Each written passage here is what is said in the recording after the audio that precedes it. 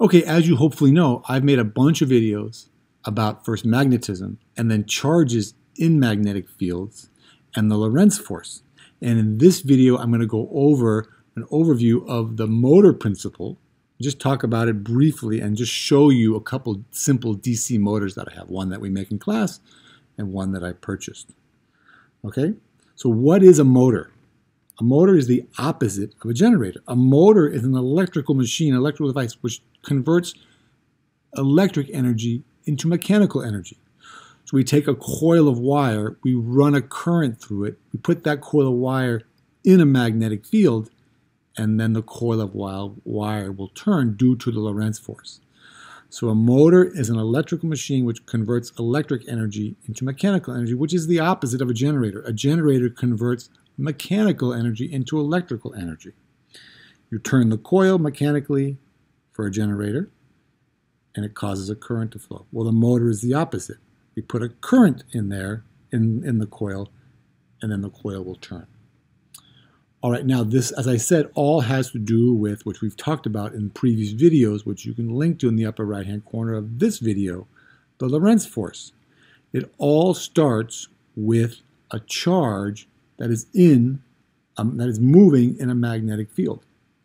And we call the force that charge will feel the Lorentz force. And we can calculate the force on a charge as the force is equal to the amount of charge, commonly an electron, so the charge on an electron, times the velocity of the charge. The charge has to be moving, and then it has to be times the magnetic field strength.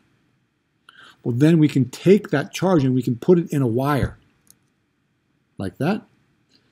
And when we put a charge in a wire and it's moving, we call that current. So then we have the charges feel a force that are in that, moving through that wire.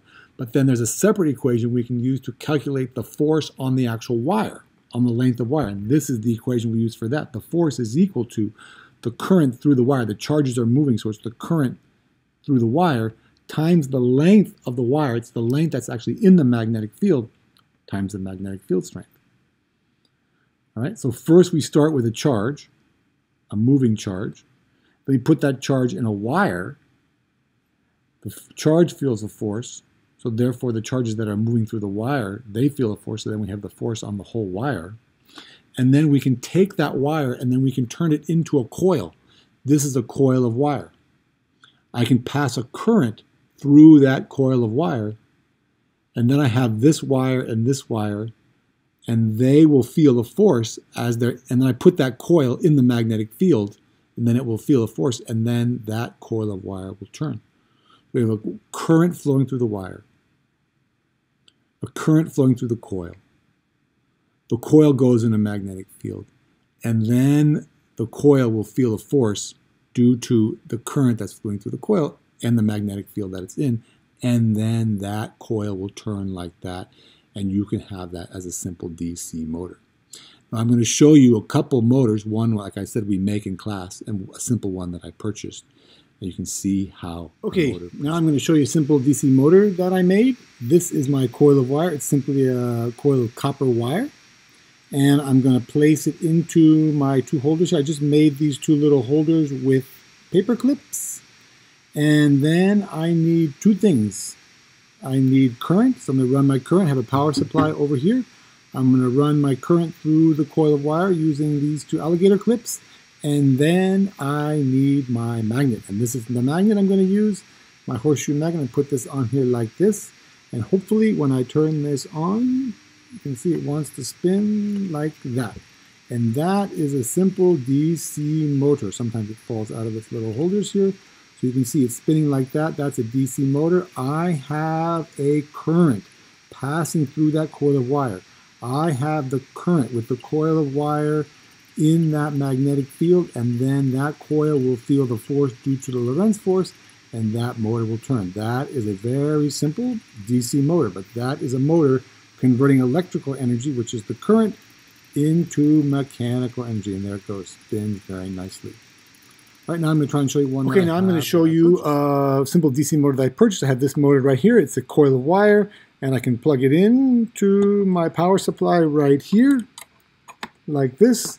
And when I plug it in, I can turn it on, but it's missing one thing. This motor does not come with a magnet, so I'm going to have to attach my own magnet to it. I'm going to turn the power supply on, and I put it on like this, and the motor spins just like that.